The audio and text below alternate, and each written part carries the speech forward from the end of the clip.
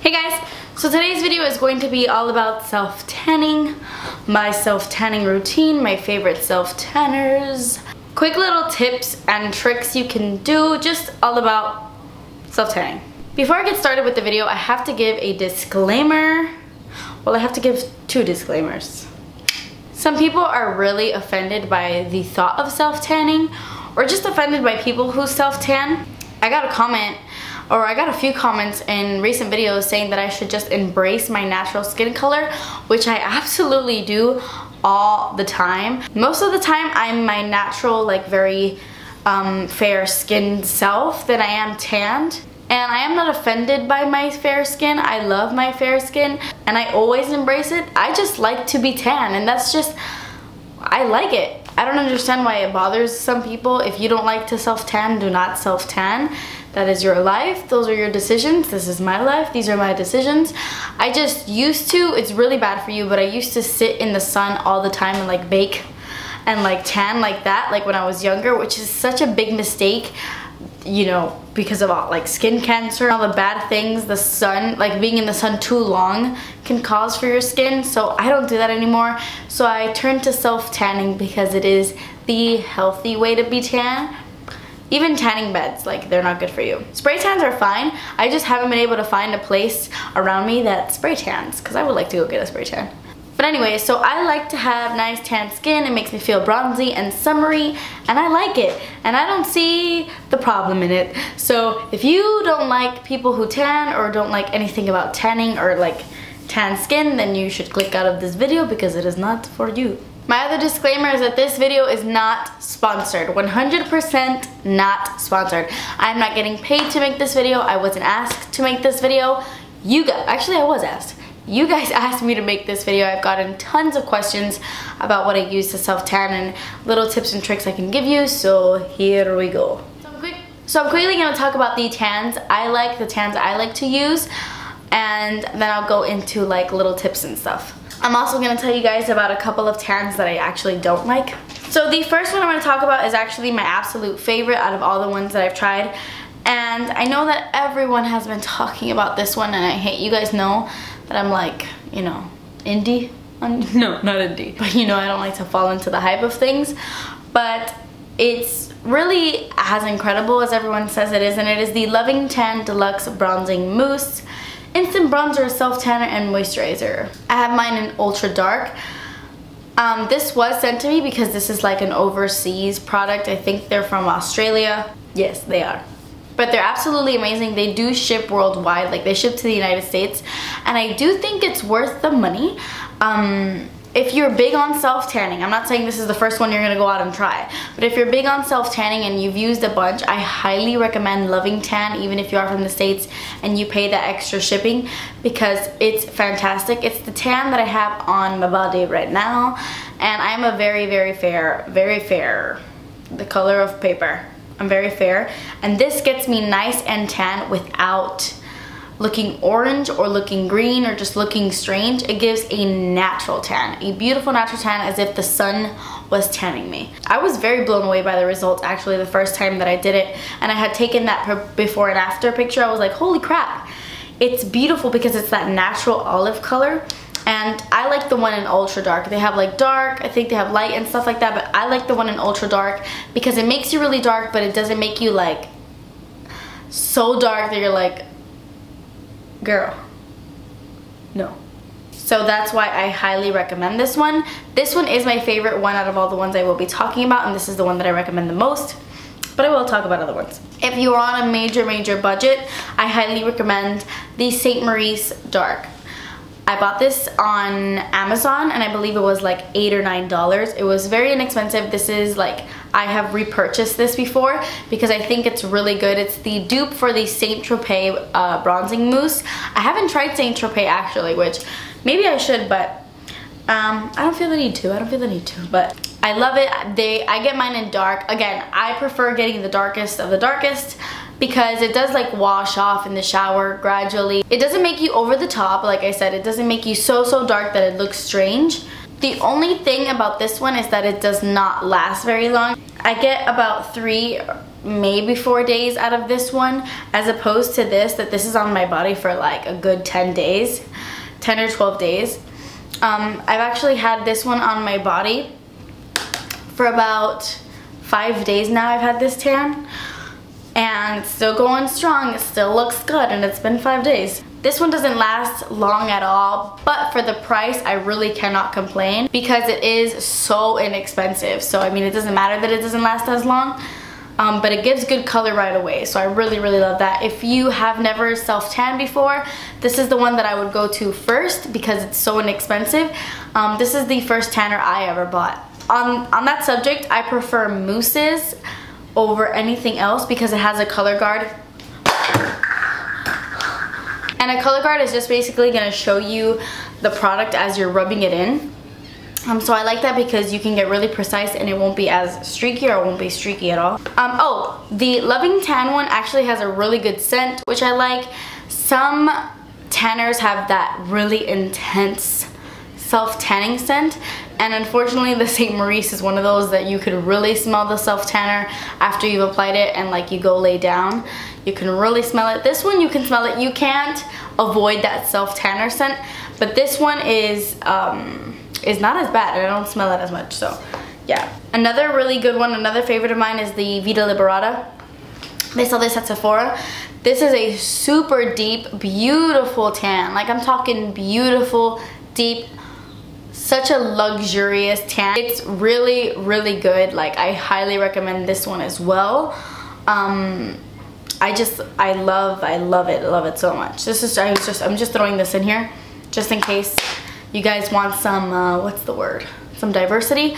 I really love Vita Liberata a lot. Really quickly, I'm going to talk about two that I'm on the fence about, a little bit on the fence about. This is the $1 Million Tan Mermaid Mousse Extreme. This was sent to me and I don't love it. Yes, I can say I don't like things that are sent to me. I don't lie. I don't love it. It gives a beautiful tan. I spit on myself. It gives a really, really, really pretty tan. I stained my finger. How did that happen? It gives a beautiful tan once you apply it, and it does last a really good time, but this fades on me in the ugliest freaking way ever. This is super splotchy on me. Like, it fades in spot. I don't know if it's just me. I know that for a while people raved about $1 Million Tan, but the way that it fades on me is not good. So for that reason, I don't love it because I like it to fade naturally, and I find that these fade naturally. This one does not fade very naturally on me. Not my favorite. Another one that I don't typically love, I love the idea of this, but I don't love it. This is the Tancuticles CC Self-Tanning Body Lotion in dark. I wanted to love this because this has really good skincare benefits as well. It has acai berry, mango butter, vitamin E. It's super moisturizing, like so moisturizing. It leaves a natural color, and it smells like freaking coconuts. Oh my god, this one smells like banana boat. It smells amazing. I don't really smell the self-tanner scent, but it doesn't have a color guard because it's a lotion, so it's so hard for me to use. It's not that I don't like it. I like it, but it's so hard for me to use because it's a lotion. So like, when I wake up the next day in the morning, I'm like, oh god, it's a little bit streaky in some areas because I can't see where I'm putting it because it's just like a moisturizer. So I'm still going to work with it a little bit more and try to see if I can perfect the lotion. But that is why I prefer mousses, because they're a lot easier. If you're a beginner, I definitely go with a mousse over a lotion. Okay, so now I'm going to talk about two products that aren't technically self-tanners, but they're kind of. And this is the Saint Tropez One Night Only Instant Glow Body Lotion. I got this in an Ipsy bag, and ever since I had gotten an Ipsy bag months ago, like a year ago, I fell completely in love and I bought like a full size. This is literally like a one night only thing. This you put on your body and you're instantly tan. Go out, party all night, and then come home and wash it off. I do think it leaves behind some color, so I think you can get away with like having this on your body like 2 days maybe. But I love it because whenever I'm like, oh my god, I want to look really bronze in this dress, let me go grab my Saint Tropez One Night Only lotion and apply it. So this isn't like a mousse or anything. This is literally like a bronze moisturizer. It's not clear, it's not white, it's literally brown. and I just rub it in my fingers and I put it all over my body. And I like to do this like 3 hours before I'm gonna go out, because it can stain your clothes if you don't put it on like 3 or 4 hours before you go out. It can stain, but I find that if I put it on like hours before, I'm fine. I love this. It gives me like that Jennifer Lopez glow, because it is a little bit like bronzy and sparkly. Not sparkly, but it has like that bronze sheen that I freaking love. I love this. And as for like a natural like gradual tan, I really love the Jergens Natural Glow. I get this at the drugstore, and what I like to do is I like to mix this, not mix this, but I will apply like my Loving Tan self tanner mousse, and then every single day I'll apply this just to prolong my tan. And once I start using this, I realize that my tan can last up to 2 weeks with this, because it keeps that like tanner in place. It moisturizes your skin, which helps your tan last a lot longer. And it's just creating that gradual tan, so it like makes your tan stay. You could also use this without a self tanner and just use this every single day, and you'll notice like in about a week and a half that you're getting tanner by the day. Like it's gradually tanning your skin, which I really love. I get the one for medium to tan skin tones just because the fair one made me completely orange. Like the fair, like the light to fair skin tones or whatever made me orange. This one gives me like a nice gradual tan. A lot of people ask me like, oh, so you tan your body but you don't tan your face? That's super weird. You go out in public like that. And yeah, I go out in public like that. I don't really care. I actually got this in my BoxyCharm a couple months ago, and I haven't used this yet. This is the Tarte Maracuja Bronzing Serum. It's for your face, and it's like gradually tans your face. I'm mentioning this because I want to try the, what is it? The Bare Minerals like faux tan face or whatever. So it's like a tanner for your face. It's meant for your face, because I want like my whole body to match, my face and the rest of my body. I'm not someone who wears foundation every single day, so I want like it to match on a daily basis. So I want to know if you guys have tried that Bare Minerals one. Did you break out? I have very sensitive skin, but if it's made for the face, I hope it doesn't, you know, break you out. So have you tried that Bare Minerals faux tan face one? Let me know if it's good, because I want to try it. Okay, so for this video, I'm not demoing the process of me tanning since I was already tan. And it was just so requested recently. But I will do a whole demo if you guys want to. Leave me comments down below if you would like me to demo this process. But the little tips and tricks that I can give you is always use a tanning glove. You can get these like at Sephora or Ulta, whatever. These are the best because they don't stain your hands. You take them off when your hands are not stained, and nobody wants stained hands. So what I like to do is I take it on my left hand and I pump a pump of the mousse, and I start to massage this, and I go from my feet up. People do it differently, but I like to go from my feet up. So I just rub it in my skin like this. You always want to do it in like circular motions like this. You kind of want to rub like this, because that blends everything out and it gets right into your skin, and that's the best way to do it. When I start coming up here, I try to go in like smaller sections so it doesn't get streaky, and I use like less product as opposed to just pumping a lot onto this thing and then just like passing it over and like doing huge sections, so you get like streaks in the places where you place this. So definitely a tanning glove is essential, because it helps with the streakiness and it doesn't stain your hands. Also, a big tip I can give you guys. Have you ever seen people who tan and their tanner is like really effed up by the hands? Mine didn't come out perfect this time, but usually I'm pretty good. You see, like this one came out like I missed a spot here. But usually my hands come out pretty good when I tan my hands, and sometimes like you see people with like really big blotchy parts of their hand, which is okay. I mean, mistakes happen. But what I like to do to avoid that is I do that at the very, very end. When I'm done tanning my entire body and there's still like tanner on the actual mitt, like the residue, I will take it and I will just lightly massage over my hand in sections. I won't do the palms of my hand, but I'll lightly go over my hand in section in between my fingers, wrap my fingers in it and stuff like that, because I'm not applying tanner directly to my hand, and that's what gives you that weird splotchy hand look. I'm just putting like the leftover tan, so it's a very soft version of the tan, since you're not applying tan directly to your hand. Does that make sense?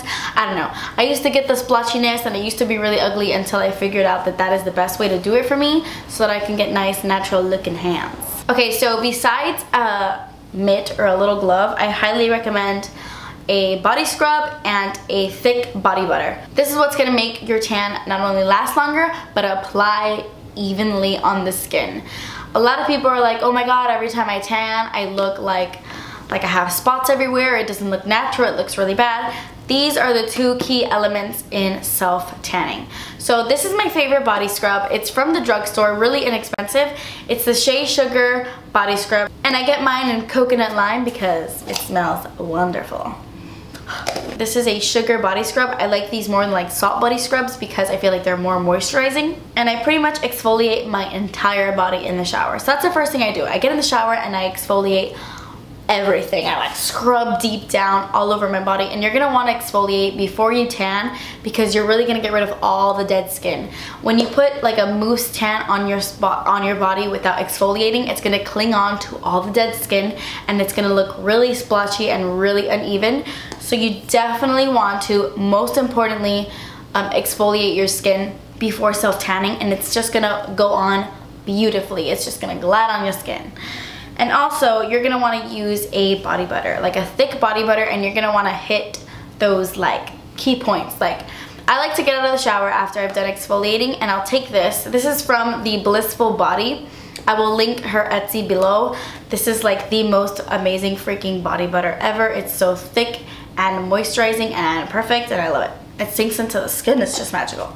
So I like to take a little bit of this and I'll rub it on my elbows, my knuckles, my knees, any of those places, because where your skin is really dry, the mousse is gonna cling to it. So if you have super dry skin where you're dry everywhere, then go ahead and slather some moisturizer everywhere if you want.